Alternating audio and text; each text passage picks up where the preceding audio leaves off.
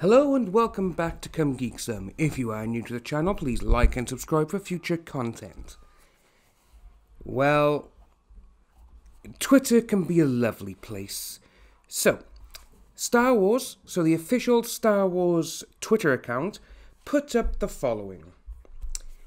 If you were part of the Star Wars universe, what side would you be on? Star Wars Celebration, so would you either be on the Resistance or the First Order?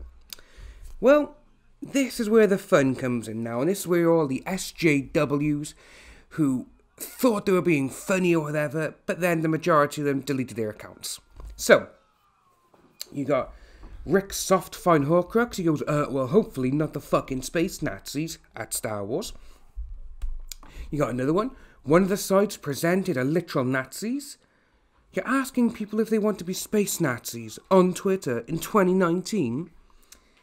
This is the dumbest question I've ever seen. No wonder we are where we are. You're literally glorifying the space Nazis and offering it as a choice. Burn it all to the ground. Sadly, asking Star Wars fans if they identify with the fucking space Nazis is a valid question these days.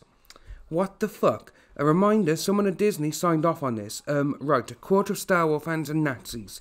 That explains a lot of the social media comments. Holy shit, Disney and Star Wars currently has a poll asking if you more closely align with freedom fighters or Nazis. 1/3 align with, you guessed it, Nazis. Check it out. Excuse me for my dog in the background, he's just chewing his way through something. You got nothing? That site that isn't moulded out of present-day Nazi fanboys, perhaps? Wait, is StarWars.com legitimizing space Nazis? Who are you, the US President? Are you seriously asking people if they wish to be part of the Space Nazi Alliance? There are very fine people on both sides, Donald Trump. Also, a big FU to whoever at Disney Star Wars felt that asking people whether they'd like to be space Nazis was a good idea. Normalization of fascism continues at Disney, I see. And it just goes on. There's literally so many more. There's literally 12 more. I'm not going to read them all, but I just find them really funny that these people think that a quarter of people are Nazis. It really makes you see sense now with how these SJW types are, because they are literally going out of their way just to say about Nazis and everything else. It's just like, wow, really? This is how you are all reacting just to a poll on Twitter about fictional characters. It's I think it's funny as hell, to be honest with you. I really do think it's funny. Mostly because, well, again, it's fictional characters. It just makes you laugh when you see all these people. This is exactly what they're doing. And, you know, these are fictional characters.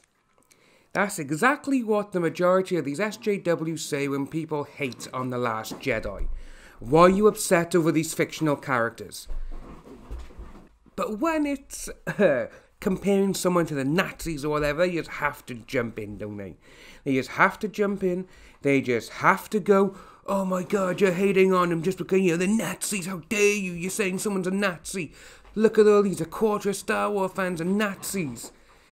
It really does go to show just how really funny this is. Anyway, if you are new to the channel, please like and subscribe, hit that notification bell for future updates, and we'll see you soon. Bye-bye.